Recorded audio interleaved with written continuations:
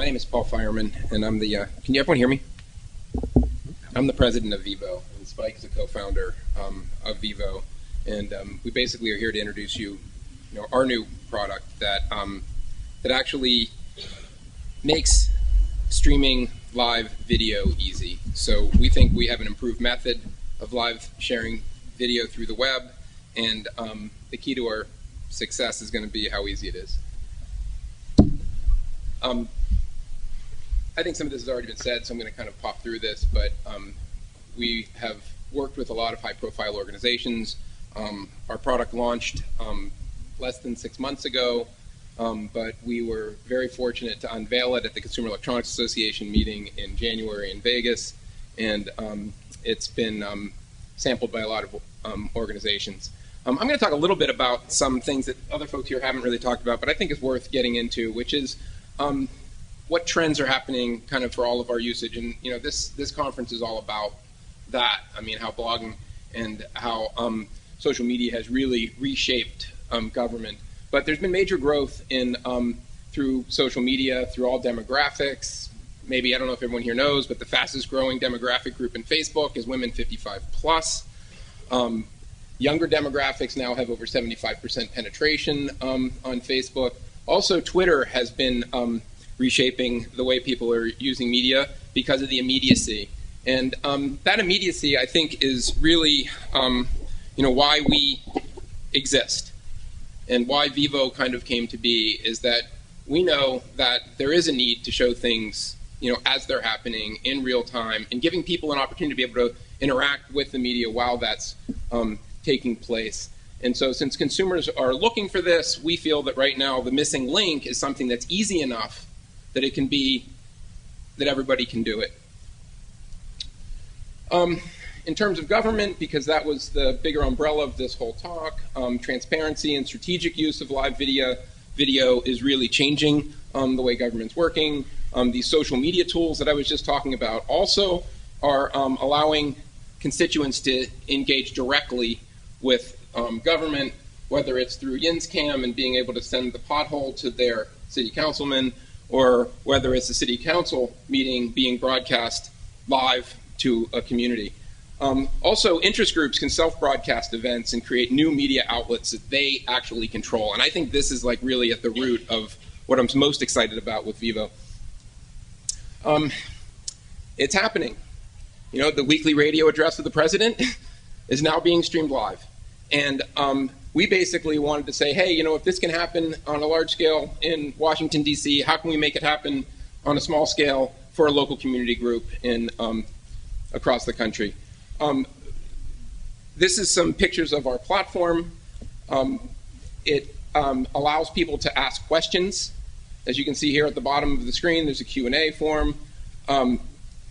This is another example of someone who actually chose not to have questions, because sometimes in some formats, the audience might not be able to handle inbound questions during the procedures, so we actually have some applications of that. Vivo is do-it-yourself. It's very low cost, and it's entirely web-based. So, and we think that is also critical for the success of our project.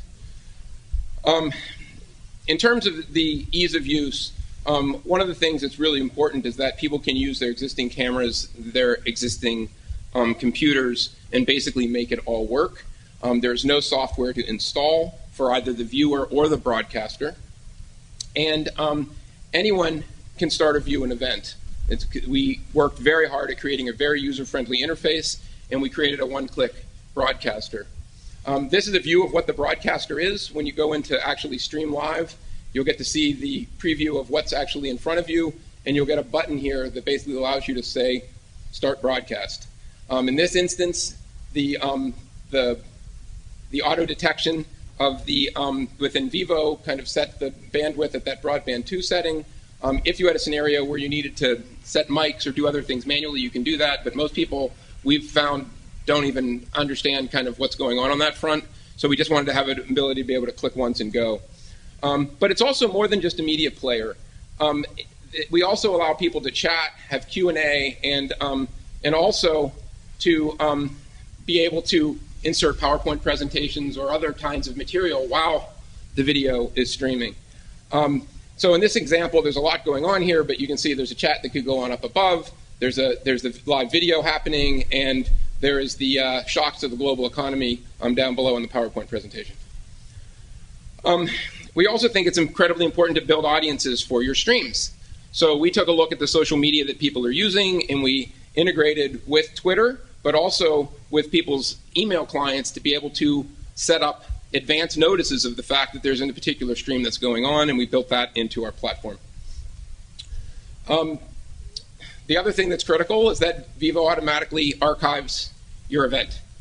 And one of the other things that that actually can happen is having the searchability of that video, and it's something we were actually talking to some other folks earlier about today. But I think that's another point that that is important, is how do people, after the event happens, if you miss it, can you go back and watch it? Can you find elements of those different tapes that are important to you? And that's all built in. Here's some other examples. This is actually an example of a transcript that's actually been loaded and showing the queued time of the archive video and as it syncs up. So you want to search. In this particular video, it was all about immigration reform. So you want to search for guest worker, put in that term, you can search guest worker, and it pops up in the transcript. In summary, Vivo is really bringing live video to the masses. We're easy to use. We really feel we're a super powerful platform, and I want to invite everybody to come to vivolive.com and check it out, because Vivo is really designed for everybody, anybody with a video camera and an internet connection who wants to stream live to be able to stream live. Thank you. Mike? Anything to add? A little bit of Q&A. Okay, very good.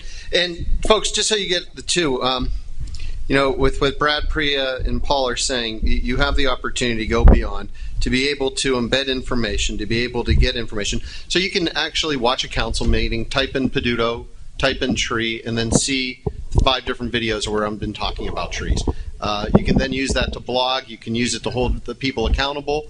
You can use it for a lot of different ways without having to watch 3 hours of council meetings. With what Paul's talking about, now community groups have the ability, and what government can do, and what you should be asking your governments to do, because I'm certainly going to be pushing it for Pittsburgh, we should have a channel on our webpage so that you can go on it and you can see Tuesday night Beachview Merchants Association meeting, and you can watch that. Or Thursday at 7 p.m. Shayside Action Coalition. You can then click on to see what their agenda is. Instead of just having a list of all the organizations that are community-based in your city and having maybe a phone number or a web page, you can actually be at the meetings. And you can be at the meetings from being at home. And you can interact in the meetings. Why isn't anybody asking about parking? Don't they know I can't ever park around there? And be able to be right at those meetings all throughout your city. It takes it in a completely different direction, not just the planning commission, the zoning board, and the city council, but all the way down to what's happening on your street. And it's all available right now. I mean, it's all there. We just have to turn the on switch on.